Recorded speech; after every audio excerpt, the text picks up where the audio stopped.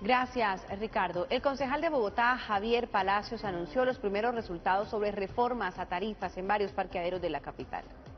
El concejal Javier Palacio anunció a los bogotanos los primeros y de acuerdo al resultados piso. de la mesa de trabajo que busca acabar con los De acuerdo al piso, de parqueo en la tiene ciudad. su... Primero que hayan adelantado una serie de operativos el día de hoy en el barrio La Esmeralda, en donde encontrábamos parqueaderos piratas que venían utilizando casas como parqueaderos, y lo segundo que nosotros vamos a evidenciar es que se está obligando a los parqueaderos a cumplir con una normatividad que expedimos desde el Consejo de Bogotá, que es la responsabilidad por el robo o los daños que sufran los vehículos en los parqueaderos. Y otro tema muy importante es cómo desde Jardines del Recuerdo se va a acabar con este parqueadero pirata que parece más un peaje que un parqueadero.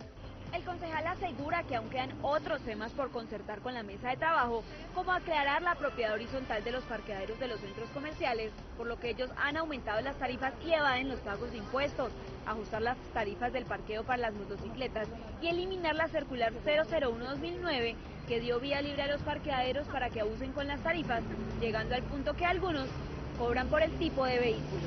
El habitante aclara que los parqueaderos se rigen por 3 categorías que dependen de la condición de estos. La categoría 1, que consta de un solo piso en tierra o grama y que está ligado a un uso, puede cobrar 48 pesos por minuto. La categoría 2, parqueaderos con pisos en cemento de solo una planta, pueden cobrar máximo 67 pesos por minuto. Y la tercera categoría, parqueaderos que tienen más de un piso, pueden cobrar hasta 95 pesos. Las integrantes del equipo de ciclismo de Bogotá, que ya se hizo tristemente famoso por el polémico diseño de su uniforme, aseguraron que a pesar de los malos entendidos seguirán usando el uniforme, ya que les trajo buena suerte durante las competencias en la Toscana, Italia.